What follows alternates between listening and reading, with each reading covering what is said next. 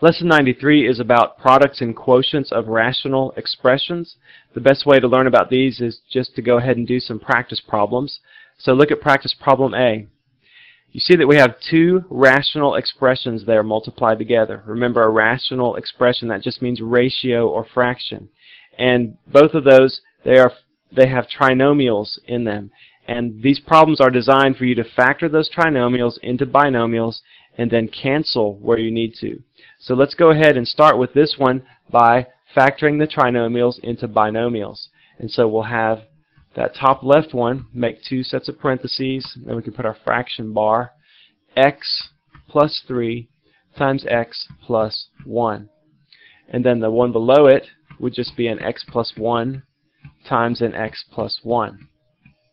Put our multiplication symbol and a fraction bar, and we'll factor the top right trinomial and put our parentheses up. We'd have x plus 5 times x plus 1. And then the bottom one, we'd end up with an x plus 3 times an x minus 7. Now we've got it factored into binomials. And once you do that, they're set up to cancel things in the numerator and the denominator. So start looking for things to cancel. And start with the plus 3 or the x plus 3 on the left.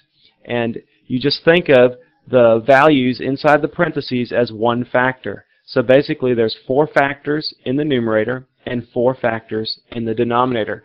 Factors that are the same, they can cancel. This x plus 3 can cancel with the x plus 3 in the denominator because they are similar factors. Likewise, the x plus 1 that's next can cancel with the x plus 1 immediately beneath it. Then we go over to the right. We have an x plus 5. It does not cancel with anything, but the x plus 1 can cancel with the other x plus 1 that is left.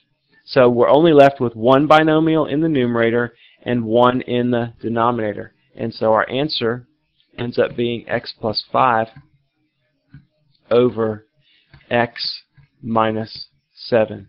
That is the simplified form of that rational expression.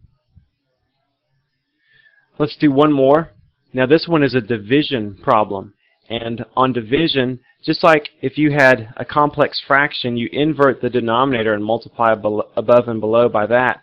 It's the same idea here. You invert that second part, or the divisor, and multiply by it instead of dividing. So let's just go ahead and factor first.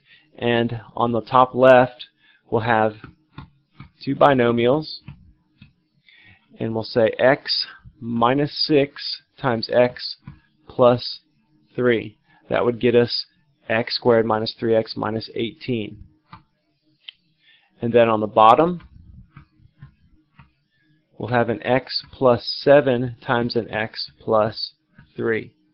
Now, put a multiplication symbol here and take the denominator of the original rational expression, put that in the numerator, x squared minus 49. You should recognize that that is a difference of two squares, so that is going to be x minus 7 times x plus 7. And then the x squared minus 4x minus 12, we just need to factor that out. And that will be a minus 6 and a positive 2. X minus 6 times x plus 2.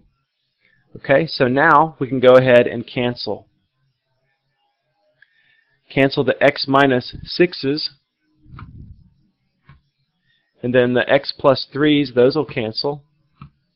The x plus 7's will cancel as well. And we're left with x minus 7 over x plus 2. And that's the simplification of that rational expression. And so when you see a problem and it says to simplify and you see all these trinomials in it, that's what you do, is you factor them first and then cancel. If you have one that's a division problem, you need to invert that divisor and make it a multiplication problem. Just like you do on complex numbers. You invert the divisor fraction or the denominator fraction, multiply above and below by it. Okay, well that's all for lesson 93.